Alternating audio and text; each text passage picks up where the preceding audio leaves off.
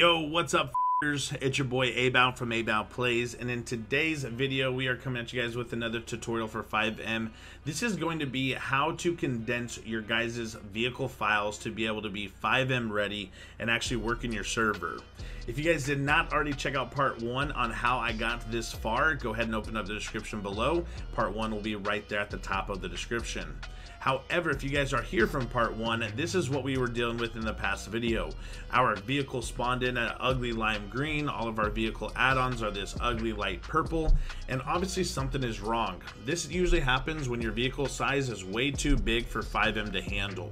We're going to go ahead and teach you guys how to get rid of this and how to condense your vehicle files to actually be FiveM ready.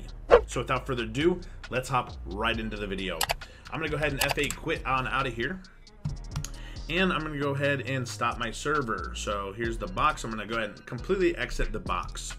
Then what I want to do is I want to grab these YTD files, and I want to grab all of the files that we have already downloaded from the OpenIV. I'm going to launch OpenIV. If you're brand new here and you guys did not come here from part 1, go ahead and open up the description below. I'm going to have WinRAR and an OpenIV download link for you guys to be able to go ahead and download these programs if you don't already have them. Go ahead and download those and come on back to the video whenever you guys are ready. However, those guys from part 1 already have this, so let's go ahead and launch Grand Theft Auto 5, and we're going to go ahead and launch that, and we need to grab some files from there, which is going to be really easy, guys. So again, we're going to hit edit mode in here. We're going to then hit yes, and we're going to open up wherever we installed this vehicle. So me personally, I installed it into my mods folder that we made in part 1. We're then going to find the vehicle, which is right here, GTA 86, and we're going to open up the DLC RPF. You want to open up the X64. You then want to click on the vehicles.rpf, and you guys are going to want to grab specifically this file right here. The thing that you guys want to pay attention most to is that you guys see that this size right here is 7.6 and 7.6. However, this is 20,000 kilobytes. We need to get rid of this, and we need to go ahead and turn that down. So what we need to do is we want to right click on our desktop. We want to say new folder, and I'm going to call this original. After we have done that, what we want to do is we want to double click on this YTD. Do remember, if it doesn't open, you need to be in edit mode. And what we want to do is we want to take all these files from this and basically put it into this original folder. To do that, go ahead and on the bottom left, hit export all textures, and I always do PNGs. Go to desktop and find this folder that says original and select that folder. What you might be met with is a spinning ring of blue. Of course, we hate those. Just go ahead and give it some time. I promise that this will put all those files in there, and it's actually not going to do anything to this YTD yet until we import new ones. So all we have to do is just kind of play that waiting game and wait for these files to all download into the original. Perfect. So now what we need to do is we can go ahead and cancel out of this, and we want to open up this folder. And as we see, this is what's making up the textures on the vehicle outside. This is what makes everything look how it does and all that good stuff. If we go ahead and right click this and we say sort by and we go to size, you guys are going to see that at the top, these are the biggest files. This one's all, 2.19 megabytes. These things are huge, guys. And this is what we need to go ahead and turn down to make this vehicle a little bit more applicable and actually be able to work inside of our server. So what we want to do is we want to open up an editing software. Me personally, I use Photoshop. You guys will need Photoshop for this, or just a resizing program in general.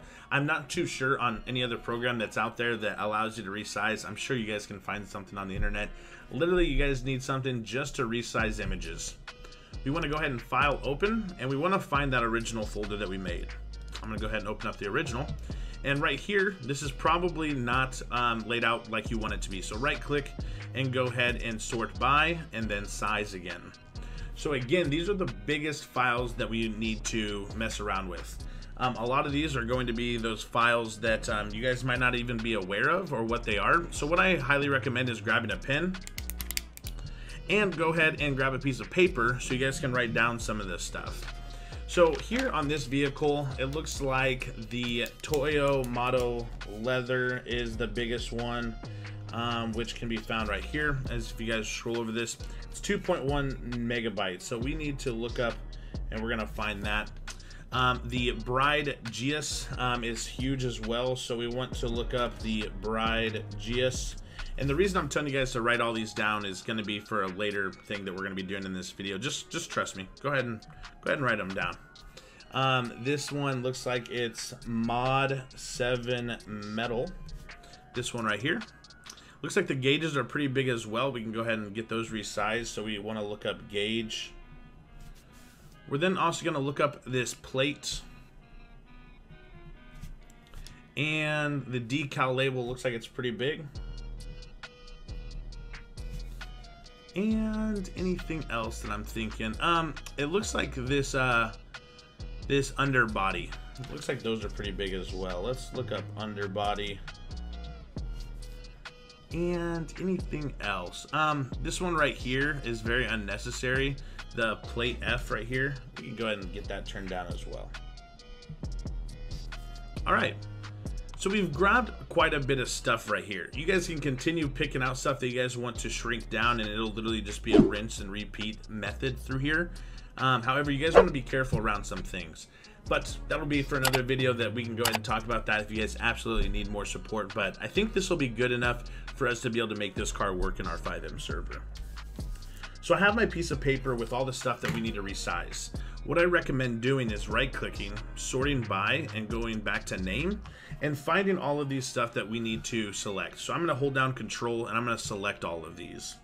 So our first one was the mod leather. So if you just find the mod leather, it's right here, and look at this. So the reason I was telling you guys about this was the fact that the reason that you want to sort them by the name is because of, if you see this mod 07 leather and now you see mod 07 leather, these are actually two files that are actually overlay each other to give it a gloss effect and stuff. We want to select both of those files. So I'm going to go ahead and select both of those. I know I said mod metal, so we're going to go ahead and select that as well. I know that we said plate F and we did the plate N. I think that we did the underbody, which we are right here. So as you see, all of these have two different files. It has the actual file and then the gloss effect file right here. We're then going to want to find all of these. So if you guys remember, we said bride. So there's the bride and bride 2. And I think we said frame as well.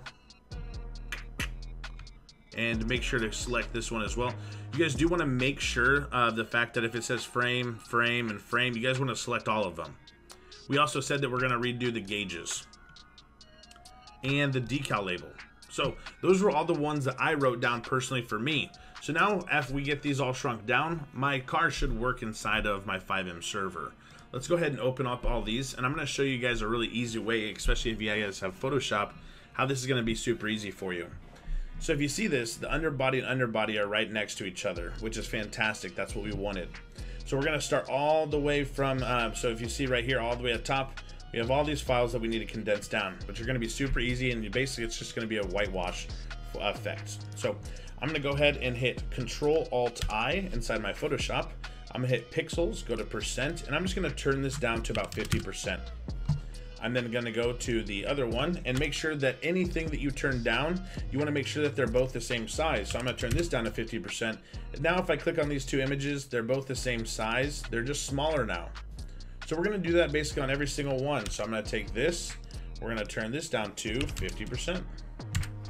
If I did that to the plates, I need to do that on all of them. So we're going to turn them all down to 50%.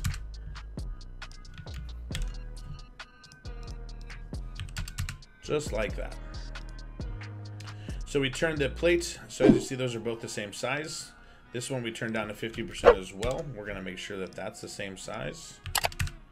And honestly, what we're going to do is I want to show you one other thing, is that this is still 3 megabytes, which is absolutely insanity. I'm going to go ahead and turn this down to 10. I'm going to really shrink this one. It's going to turn really, really small because of the fact that I actually don't use this plate in my server, so I don't need it to be that big. On this one, it's 12 millimeters. 12 megabytes. We're going to go ahead and turn that down to maybe 40. Let's go ahead and get it down to 30. Maybe 30. Okay, we're going to change this down to 30.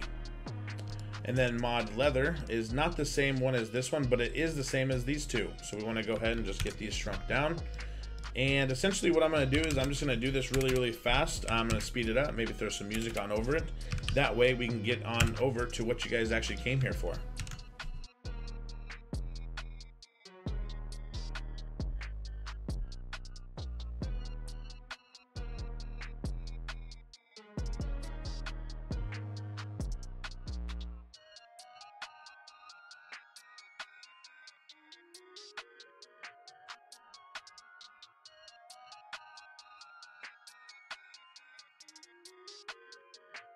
Alright guys, so now that I have completely redone and resized all of these images, we are now ready to save them. If you are lucky enough to be doing this in Photoshop with me, fantastic, go ahead and follow along. However, if you guys have not, you guys are going to want to make sure to follow this step. So for you Photoshop users, literally all we have to do is just click the X, hit yes, and this is going to override that save, which is fantastic. However, if you guys are not able to do that, go ahead and go to your program, whatever you're using, hit File, Save As, and you guys are going to want to find your folder that you guys had originally put all of these and you have taken them into that program from. So I saved all of my originals into the original folder. So if I just open the original folder, which I'm already in, and I hit Save, and I hit OK, then I hit None and Fast, and I hit OK. So now it's already saved. We don't have to do anything else. However, you are going to want to save them and do that for basically every single one of them. So again, you Photoshop users, we literally just hit the X, we hit yes. We're going to do that on basically all of the items that are in here. So I'm just going to mass produce this. I'm going to speed this part up as well because it's very tedious, and I will meet you guys when we are done.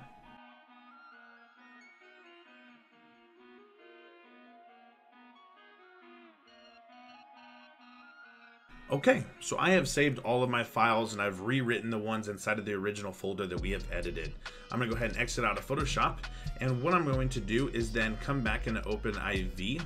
So just come back here. If you exit out of the program, that's completely fine. Just get right back to where we opened those up. So go to edit mode and click on this YTD.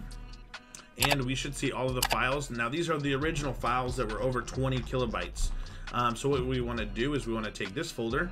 I'm going to select one of them. I'm going to hit Control A. I'm going to move this over just a little bit. And I'm going to just go ahead and drag and drop. If you come back and open IV, it's going to say choose import options. You're going to want to hit yes. So what this is going to do is it's going to completely override what we already have had inside of this folder, which is fantastic. As you guys see, it was very fast to import for me. I'm going to go ahead and click save. After I've done that, I'm going to go ahead and come on over here, and I'm just going to X out of this. And now we're completely good to go again. If you guys see right here, we started off with 20 kilobytes. Now we're down to 4,179. So, which is fantastic. So this is exactly what we need to do. You guys are going to want to open up your resource folder on wherever you guys had saved your current vehicle from part 1. If you guys are not coming here from part 1, you guys are going to want to find the vehicle that you guys have already imported into your server and that it's bugging out. So mine was saved into cars and AVAL pack. If I open up the stream file and open up the GT86, we have the YFTs and the YTDs. I'm then going to select these items. I'm going to bring it over here and I'm going to drop them into this folder. It is going to want to say, do you want to copy and replace these? You are going to want to hit yes on all of them. So copy and replace all of them. After we have done that, we have successfully completely condensed down that vehicle to be FiveM ready. So now if I open up my FiveM, and this is going to take a little bit of time for it to completely launch. One thing that I will mention is that I am not doing right now is that you're actually going to want to start up your server box, which I'm going to do right now. So I'm going to let all these resources download. We're going to go into FiveM, and I will see you guys once we are in my city.